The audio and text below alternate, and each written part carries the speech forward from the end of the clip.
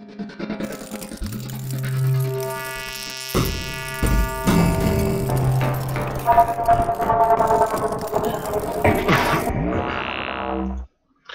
guys, so we're live again and I'm hanging out in Discord, so just to let you know, if you guys want to, feel free to stop on in and have a chat while we're doing the stream. Always like to hear input live as I'm streaming live as well. So tonight though is on painting techniques for rads and just mods in general. I guess I didn't want to just leave it to rads only, it seemed kind of lame. So we're just going to talk about painting and techniques and whatnot tonight, any tips and tricks. I actually just read someone's comment on the Facebook post about a brand of paint, so I'll definitely have to mention that because it was definitely a good bit of advice there.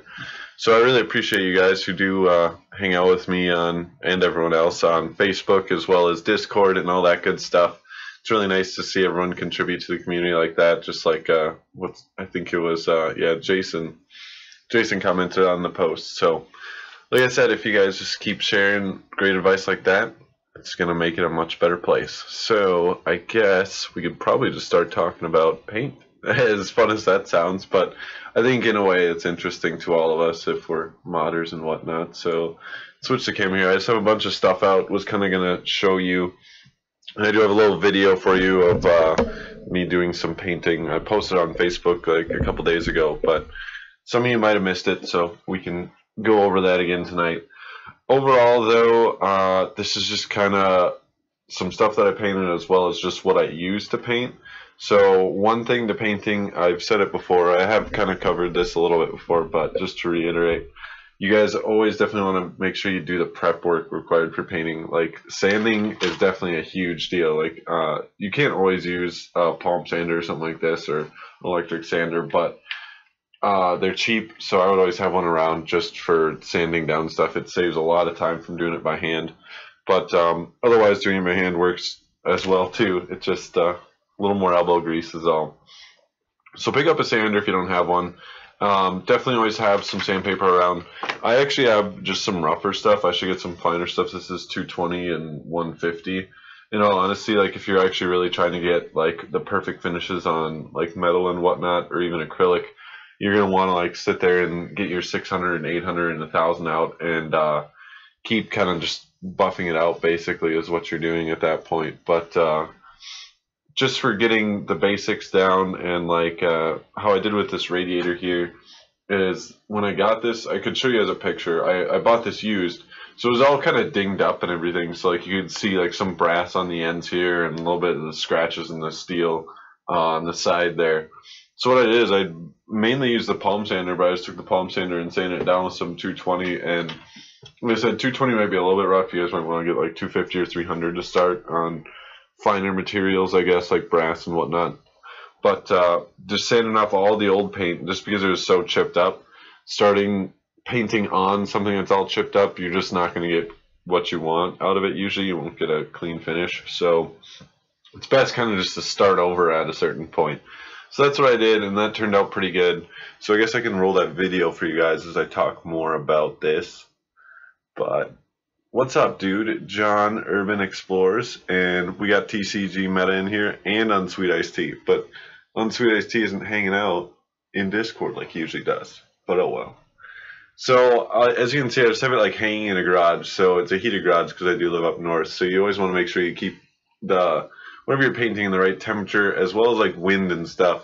If you can keep it out of the wind while you're painting, it'll definitely help you guys a lot, get more even coats. And that's all I'm doing for the base coat there. It looks a little bit thicker, but in all honesty, it's just one coat over all of it. I made sure that I got pretty good coverage. I don't know, as you can see, I'm just like holding the can a good foot or so away. Oh, there he joins up. What's up on Sweet Iced Tea? But so you just hold the can a decent 6 to 12 inches away, and as someone else was mentioning, there's better brands of paint, but that's just some Rust-Oleum. Bob is crazy for all the paint. Sorry, that was Rod commenting about painting, but we've got Rust-Oleum here, which is what I mainly use just because it's cheap and readily available, but there are some other brands that you can use that are better. So just kind of try out what works for you. I've really never had too many issues with Rust-Oleum as long as you don't go overboard on it. You can kind of see it in between coats there, and the finish is pretty good. I'm using a satin, so it's not supposed to be super shiny by any means, and there really isn't too much orange peel at all as far as I can see, so I think it turned out all right. But I think the video's nearly done here. Hanging a rad is definitely useful, and we sell like Hardware Labs rad hangers at PVCs, but that was just some mechanics wire and a piece of acrylic that slots in there. And then also, if you guys didn't notice, I had cardboard in there. That's another thing that I would recommend. I mean, it's not the worst to get paint on your fins, but it will technically reduce the performance of your radiator by covering the fins with a layer of paint. So I'd recommend just kind of covering up, and it keeps you from bending more fins, because as you can already see, this rad has some bent fins and whatnot. So yeah, just the less that happens, the better. I guess I could kind of just go over restoring an old radiator, but I kind of covered that with sanding it down, and then when I did get this, it was a little bit more bent up than it is, so I just took like a little screwdriver just like this and kind of bent the fins back. As long as you don't like put a lot of force on them or anything, you're not going to break them. Sometimes they don't want to bend back, so I guess I wouldn't force anything, but it's really not a big deal buying a used radiator. They don't change that much. So, in all honesty, this radiator looks just as good as this brand new one that Cable Mod Matt kindly gave me. So this is a brand new Hardware Labs one, which does have their, is it called black matter anymore? Do you know on Sweet Iced Tea? Dark matter? Shit, I always forget what it is. But they have whatever their finish is, and it's just this flat black. It's a matte black, I believe, powder coat. And if you got something like this and you wanted to paint it, honestly, I wouldn't do anything more than like use like a Brillo pad like this to just like scuff up the surface if you can use like a rattle can to paint it. Because like I said, this is a powder coat, so it's already a really good coat of paint on there. So I would do at most just rough up the surface. I wouldn't really worry about trying to take off all the paint just because it's not a bad coat of paint at all. Like this one had chipped up paint, so it's kind of better to start over. Do I have you like muted on Sweet Iced Tea? Because I can't even hear you, bro. Maybe. No?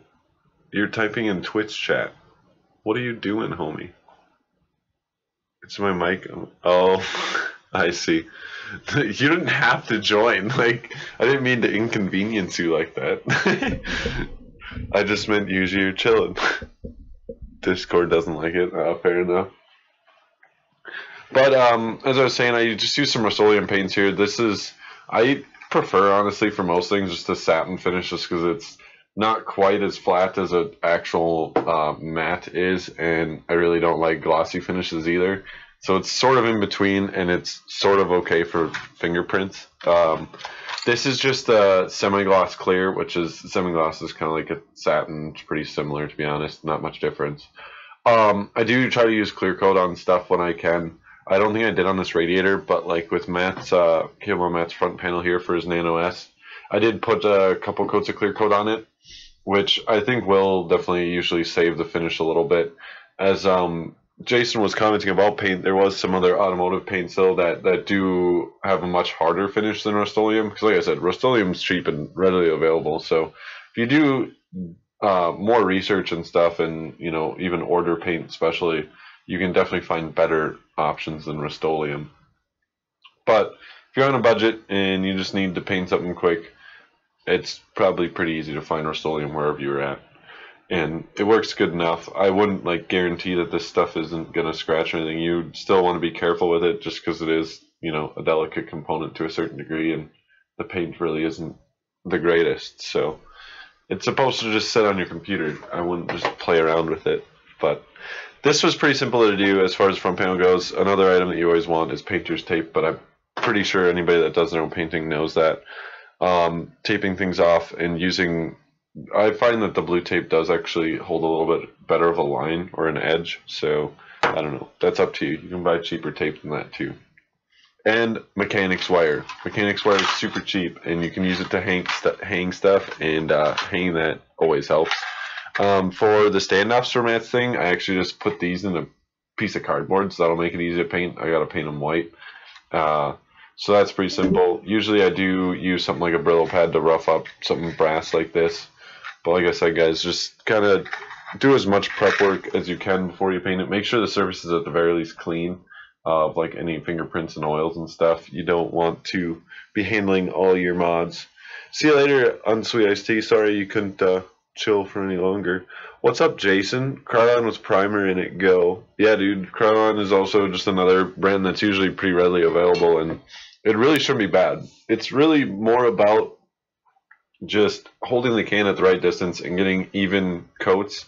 And I usually wait a good 30 minutes or more between a coat, 30 minutes to an hour. And you just want to make sure it's not like super tacky still when you get the next coat on there. Just because if you paint over a wet layer of paint, you're way more likely to have orange peel happen, which I don't know, some people like it, but I guess usually you don't go after orange peel. And you guys can take a look at this rad. It's been kind of scuffed a little bit ever since I got it, but there really is no orange peel, and this is seriously, it actually wasn't, this is lacquer paint, which is a lot thinner than actual paint, and it actually kind of works better for acrylics and stuff, but this was just the regular paint, just like this, and I mean, it's like $3 a can, and I really didn't get much orange peel at all as far as I can tell. It's a really smooth finish, so if you just do the prep work and, like I said, just get nice, smooth, even coats, you usually don't have too many issues. So I don't know if anybody else had questions about painting and all that jazz, but it is kind of a simple topic. As I was kind of showing you, we got Matt's front panel pretty much done here. I'm just waiting for Jeremy to send the actual acrylic insert that we got done. I kind of talked about that a bit more on Monday night and how to get that done, but you guys will see this all finished up very soon. Hopefully it looks pretty good. I think it will. That front panel that Jeremy laser cut is on its way, and it looks pretty mighty fine in my opinion. Talk to you later, John's Tech. Have a good night, man. So, I don't know, it was a pretty simple topic tonight, and I guess there really probably isn't too many questions on painting, but I know Hank did want me to cover painting, and you guys will definitely see more painting just because I always feel like painting is a pretty simple way to mod if you do want to say it's modding. It can be, in a way, I guess. If you actually do have to take things apart and like tape it off and get your own design there, I would have to say that's definitely modding.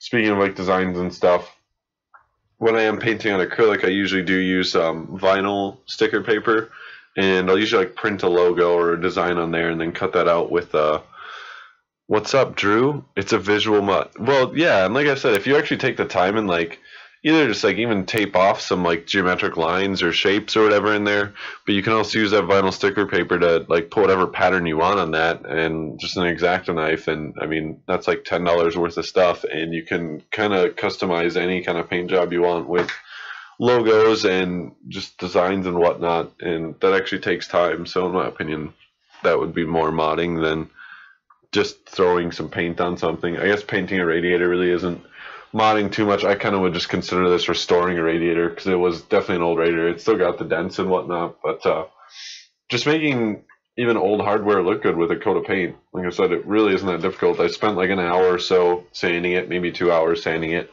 and it's pretty easy to paint something. So really not too much time put into it, and it really kind of made the radiator come back to life in my opinion. It looks, besides the bent fins, it looks new. So once you have fans on it, really you won't be able to tell. My roommate actually dropped a knife on it right here, so that channel got really dented, and I actually thought the radiator was dead, but there's distilled water in there now, and it doesn't leak, so I'm hoping he didn't kill it. It seems like it's still alive, but this radiator's had a rough life already, I guess. Hopefully I can get it to better use soon, which is actually kind of what I could start talking about. The next stream, if you can see on the sidebar there, is modding with aluminum. So I think I showed on Monday night that I got the bender, or I shared a picture this week too. I at least tried it with bending some steel, but I mean picking up some aluminum. So I'm going to start bending aluminum with that, or it's not a metal bender, it's a sheet metal brake is what they call it. But same thing, you bend metal with it, it's a brake, and it seems to work pretty well for how much money I spent on it. So I'm gonna start trying to mod more with aluminum. Yum metal, yeah, dude. So it should be fun. I've mainly just done acrylic work for the most part. I mean, I've used some pieces of aluminum or steel in the past, but bending it is new for me, and I plan on making a test bench out of it. I'm having Jeremy down in the mod shop. He actually, I think he already did laser cut my motherboard tray for that. So I have a lot more content coming up on that, which will involve some metalwork. So Monday will be kind of just all about working with that. I'll be doing some bending over the weekend, and I'll just show you guys kind of how I plan to work with it. Painting it kind of goes the same way as I kind of talked about tonight, but I can cover more on that too. So, if anybody doesn't have any more questions... Oh, wait, we have a question in Discord, I think. There are companies that make custom skins for consoles and controllers and phones, like D-brand skins, but where can I find the same kind of thing to cover my desk or PC case? Something that's cut to fit. Hey, that's a tough question. He's asking if there's any vinyls for, like, you know, if you have like a laptop or a console, they'll make a vinyl to cover it, and self-etching. Yeah, that is true. I'll have to pick up some self-etching primer. Rod would definitely know, unless it's Bob on the Twitch, but I think it's Rod. But Bob knows the most about paint, doesn't he? Come on, he should be hanging out tonight.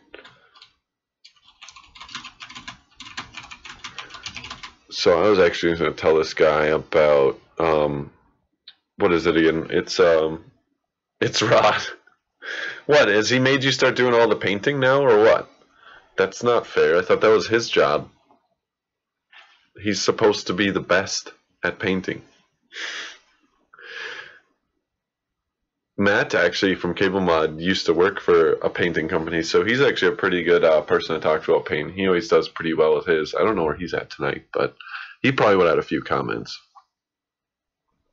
Oh yeah, hydro dipping. That's another form of painting, I guess. That's kind of crazy. You guys should definitely go and watch videos on YouTube if you ever want to get into hydro dipping. You can kind of do it at home. I don't think you always get the best results, but Bob is a master and will tell you to read the PDF from the paint. What the heck? Yeah, I'll have to talk to Bob about painting then.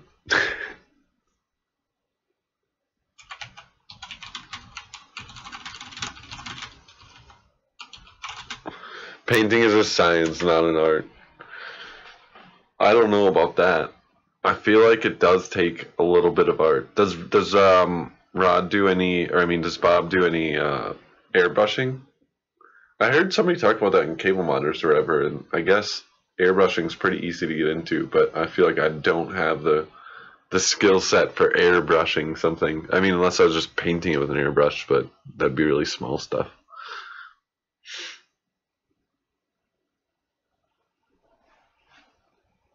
But as far as painting goes, I'm not any kind of master, but I kind of just try to teach people what is really readily available and cheap. So if you do want to get into modding, it's really not too difficult.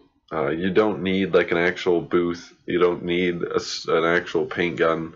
Obviously, those things are way better for painting. I would love to. And yeah, airbrushing is an art, definitely. I would love to get a booth set up, and I've always planned to at some point. Because a booth and a gun really isn't, like, I've looked into it, it's really not too bad. I guess if you don't have an air compressor, you might be spending a bit more, but otherwise it's like less than $200 usually to get at least a budget paint set up as far as using an actual air gun for painting, which is a lot better than a rattle can. But for those of us who really can't afford that or, you know, fit that into wherever they live, a rattle can usually works pretty well. Like I said, if you can keep it out of the wind and you can keep it at a decent temperature, you shouldn't really have too many issues with getting a decent finish with spray paint. You can at least make 5-foot mods, you know, the ones that look good from 5 feet away. No, they're not that bad. So if you guys do ever have any questions about just basic getting into mods, like I said, I never try to be someone that acts like I know everything about modding. Someone like Rod, though, who's chilling in chat, definitely knows a lot about modding. But either way, you guys can find me on Discord or Facebook. You can always ask me questions about it. If anything, we've got people like Rod around who are masters at this, and if I can't answer anything for you, then we can always talk to friendly and helpful people like him. They're they're hanging out around here. We got them in the Facebook group as well. So check out the Facebook group. That's linked. I suppose I could change to face cam here, but I guess that's the Facebook page. But the group is the PPC's Builders Club. Some of you might be watching it there. Rod, we're all still learning, so you can't use that as an excuse. You're still way ahead of a lot of us there that are in the community, but we appreciate you, and that's why we love your work. Yeah, 20F isn't terrible, and honestly, like if you do live someplace cold like I do, if at all possible, just paint it quick outside if it's like not windy or snowy, if that's what the weather's like, and bring it just back inside. Painting it outside, just standing out there for 5 minutes while you paint it, isn't going to ruin the paint job. Just make sure it stays warm for a while before you start painting it again. But other than that, like I said, hit us up in Discord. It's right up here, the link. I could post it in chat, I suppose, for all you guys. We're always hanging out. We can answer any questions, like I said, about just modding or water cooling and anything related to PPCs. I'm always happy to help you guys. If you guys got any orders or questions about the website, can't find a part, have sent us, or if we sent you a wrong part, hit me up. I'm always willing to help resolve any issues. I appreciate everyone that did come out to the stream tonight, though. It's a little bit lonely in chat tonight, but next time, Monday at 7 p.m., I'll be here again, same place, same time.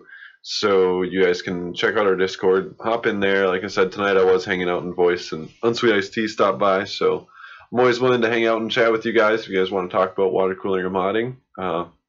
Just love the passion of all things related to PCs. So with that, I hope you guys can all go out and share your passion as well and make everyone appreciate all the great work you do, because I appreciate it. So I'll talk to you guys later. I'll see you Monday night, and I'll just see you around the web otherwise. Have a good one, guys.